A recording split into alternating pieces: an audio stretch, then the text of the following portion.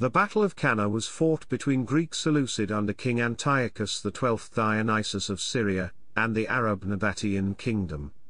Cana is an unknown village. Scholars place it somewhere south or southwest of the Dead Sea. After the Nabataeans ambushed the Judaean Hasmoneans in a steep valley, they gained new territories, and the Greek Seleucids stationed in Damascus felt threatened by the rising power of the Nabataeans to their south. Antiochus was slain during the combat, and the battle became a decisive Nabataean victory. Antiochus's demoralized army fled and perished from starvation in the desert afterwards. Chapter 1, Background.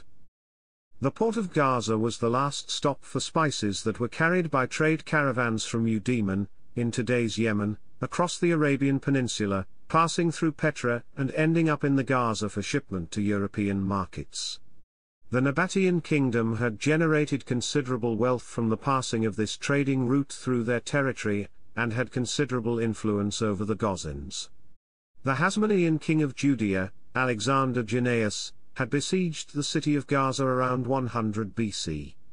This came after the Gazans had favored the Ptolemaic kingdom over the Judeans in their recent battles.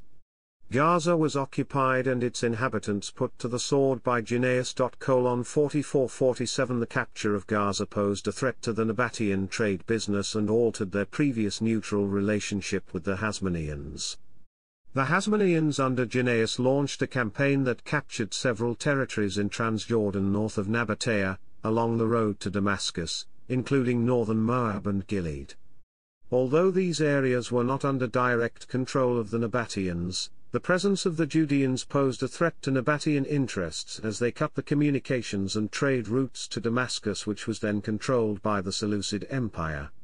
The Nabataean king, Obodas I, with the support of the Seleucid king Demetrius III, fought to restore these areas. Obodas managed to defeat Dionysus during the Battle of Gadara around 93 BC, when he ambushed him and his forces in a steep valley where Dionysus was lucky to escape alive. Chapter 2, Battle. The Nabataeans exploited divisions in the Hasmonean kingdom for their benefit.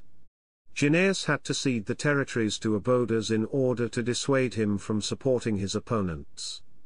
With these areas now under direct Nabataean control, the Greek Seleucids, at the time in terminal decline, felt threatened and launched 2 campaigns against the Arabs under Seleucid king Antiochus XII.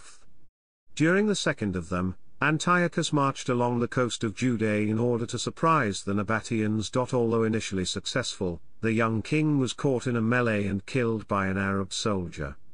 Upon his death the Syrian army fled to an unknown village known Cana, and mostly perished in the desert. The location of the settlement is unknown, but many scholars propose a place south of the Dead Sea. Having gained a decisive victory, the Nabataeans soon after conquered Damascus. 30, 31, 38. Chapter 3, Aftermath. After Obodas's victories over the Hasmoneans and the Seleucids, he became the first Nabataean king to be worshipped as a god by the Nabataean people. Of that was a temple built in the Negev desert by the Nabataeans for commemorating Obodas, where inscriptions have been found referring to Obodas the god.